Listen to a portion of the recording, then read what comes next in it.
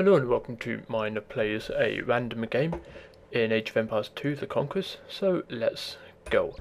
This is a real-world map, which is Britain, and as you can see, you got the main part of Britain here. You got England, which, all this part here, you got Wales, and you've got Scotland.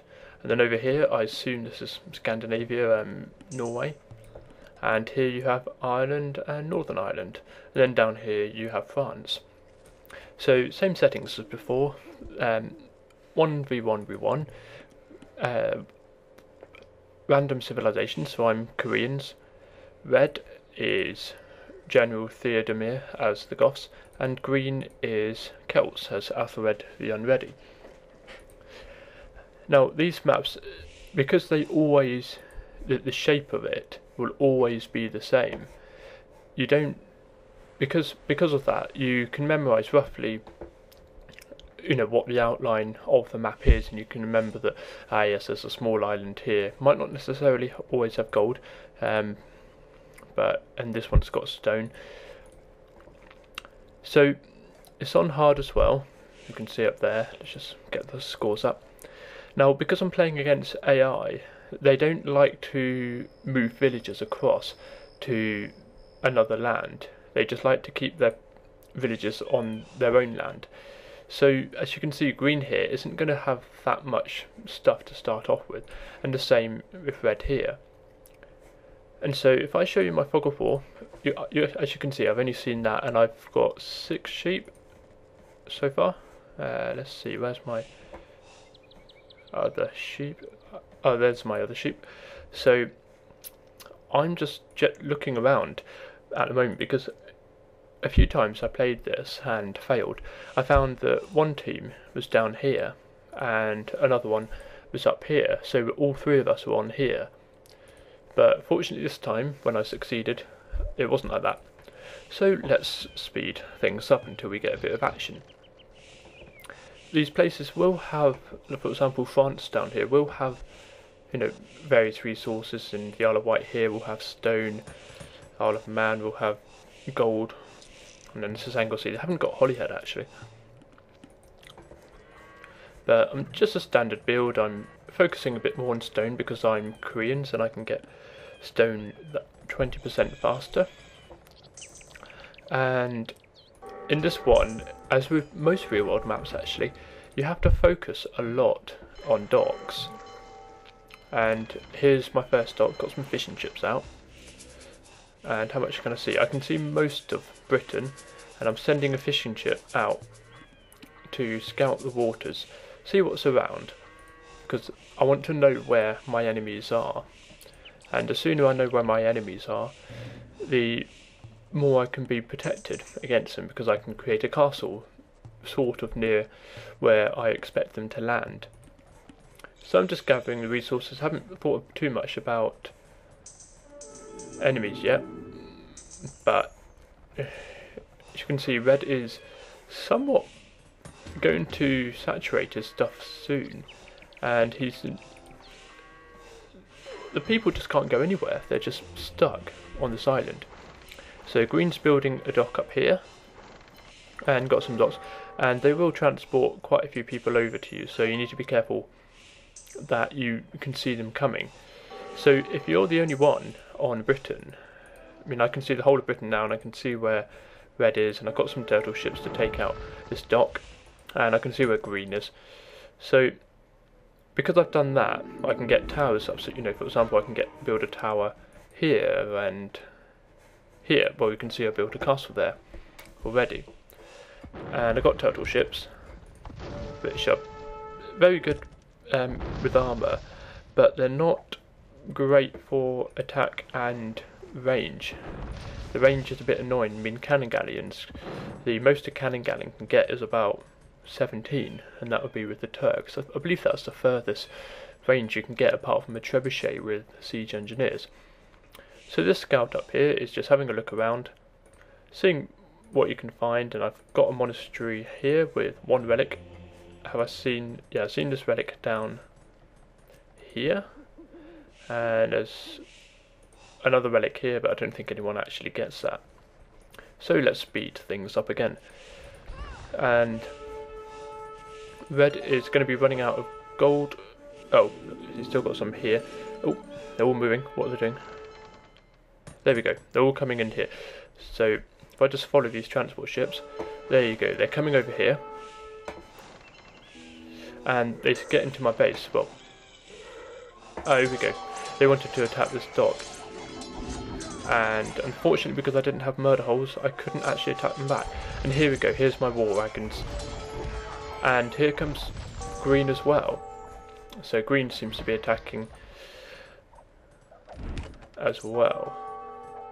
I think I might have only just got murder holes because I realised I should have had it for that castle. But I haven't got much of an army here, and I think at this point I was thinking of quitting the game. I just didn't really do too well at all. And green seem to be, they don't like to come in straight into your base. They like to land a bit further out. I mean, they did so here, and red like to land here. It could be that that's the closest. Oh yeah, they converted one of my turtle ships. How annoying. So if we speed things up, I believe I just kept these 2 turtle ships here to take out any transport ships that went by. One good thing though about turtle ships is they can quickly take out an enemy. I mean, that spearman had no chance to move around. So yeah, let's speed things up until we get into the main battles. That trebuchet goes down. And these turtle ships are actually, I think they're just patrolling. I mean, they're good against ships one-on-one, but I like with ships to attack the land as well, so that's why I don't particularly like turtle ships too much. Whatever land you're on, try and make use of all the resources. I mean, there's a bit of stone up here, and there was gold down here, and there's some stone here, and also lots of gold here, which I'm getting.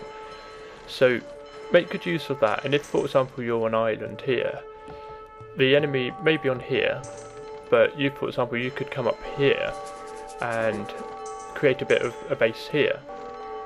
Gosh, we're getting attacked so much. But you could also come down to France here. I mean, I haven't got a lot of gold or stone, but you know, they've got a decent amount of wood and probably got enough nature to keep you going, and you'll be able to build up some more resources. Now, I really like these real world maps just because of the well, just because, well, obviously because they are real world,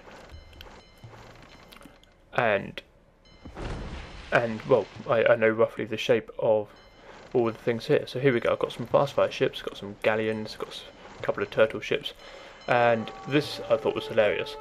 I believe at this point they have no more resources, so any resources they spend, and I've got any resources they spend won't ever be got back, and so they can't create any more transport ships. So effectively they are done.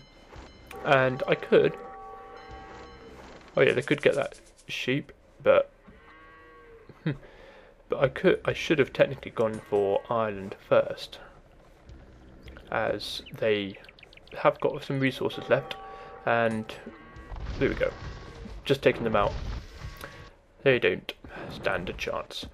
But anyway, you can see here I've gone on to France, and if you look at my fog of war, I've got some outposts around, just scouting, seeing what's around the area, and I believe my outposts cover most of it, but I've got some stone here, which is quite nice. I've got some more gold, which I don't really need, and I believe I just tried to get rid of the enemy by use of these cannon galleons, and I'm still being attacked by the enemy here, but I've got some ships down here.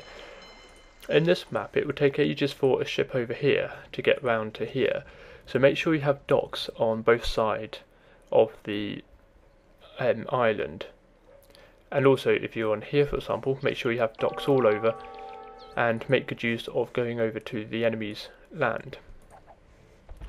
So let's continue, and I believe I just get rid of these people. I thought that I'd be able to take out all of green through this, but I don't think I was that lucky. What are these? They're just cannon galleons, okay. You can see they're just going.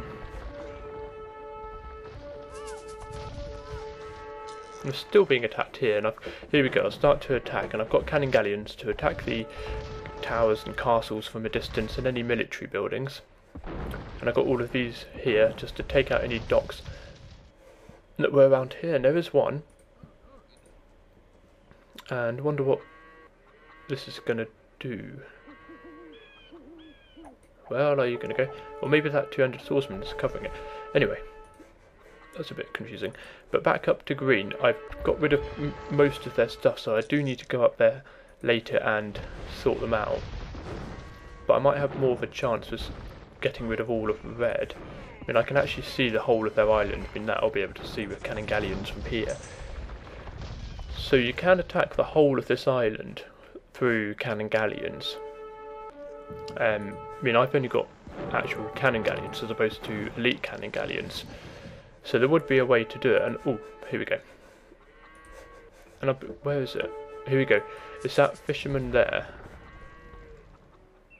Who I just didn't see before, and I was really confused, and I thought maybe they'd gone over to another island, but it turned out they hadn't, and I thought maybe I've got to get rid of all these buildings, but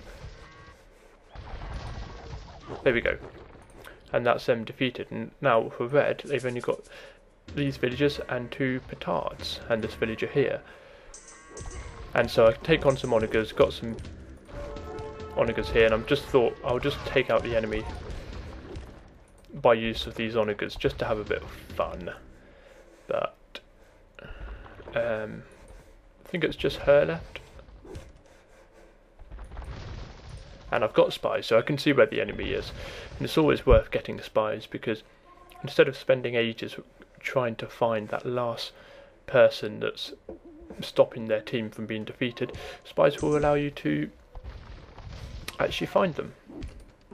And because I've got, oh, there we go, I've got Shinki Shon, meaning I get an extra 2 range, so I can see a bit further with those onagers anyway, siege onagers. So that's Britain, and I suppose main things to say is make sure you're on many different lands. You know, don't just stick to being on one land, for example here. You know, come up to here, for example, or you know, the very tip of Scotland, or even France.